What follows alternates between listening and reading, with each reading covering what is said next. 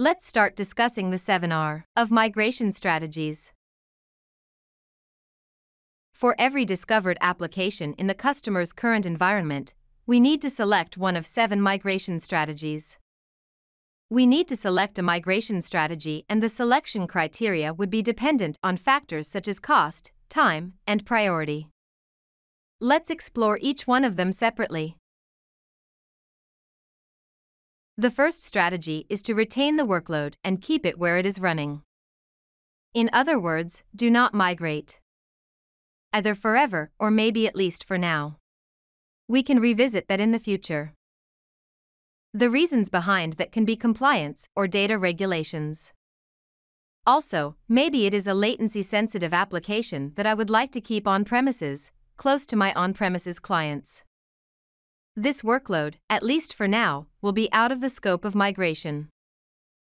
It can happen that after making the detailed discovery of the existing infrastructure, find out that there are some servers and machines up and running, and no one uses them actually. This can happen, for example, when we launch some test machines, complete the tests, then forget about them and leave them behind. Or maybe we had an application server that is running a certain version, then we upgrade to a new version, and gradually every client moves to the new version, leaving the old version there, up and running, but no one keep using it at all. There is a market term used to describe these inactive machines and servers. They are called zombie VMs. And definitely, the right and wise choice here is not to migrate them. The best strategy, in this case, is to retire these machines. Retire means that you kill these workloads, at least power them off, or decommission them and delete. This is definitely going to be out of the scope of migration. The next migration strategy is called rehost, or lift and shift.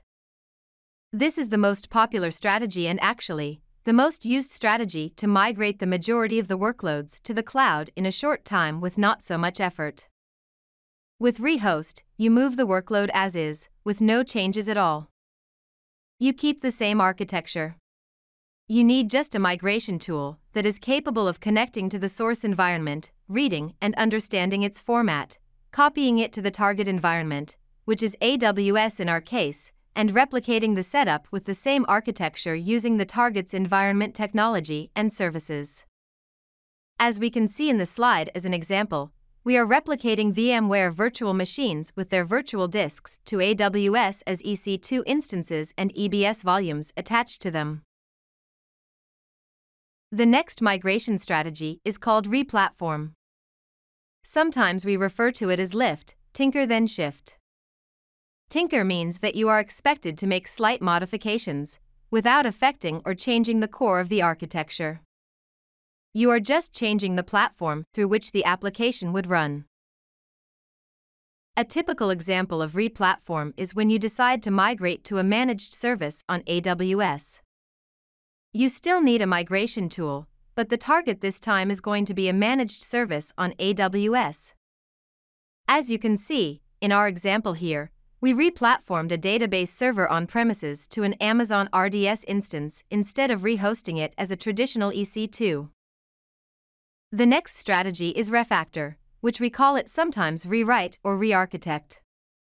With this strategy, you decide to completely eliminate and drop the old application architecture that was running on premises and rewrite the whole code and application again from scratch, but after changing it to rely on cloud-native capabilities and features.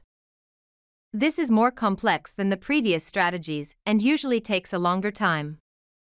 We would prefer to postpone the refactoring and modernization efforts for your application to be post-migration, unless it is a must-to-do task during migration, as in some cases, customers do have legacy architectures with old setup and obsolete components that mandates a refactoring strategy while migrating to AWS.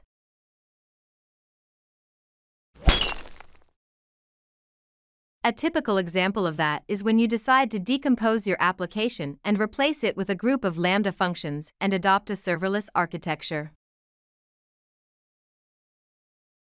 On premises, you might be running some third-party solutions that you wish to keep using after migrating to AWS.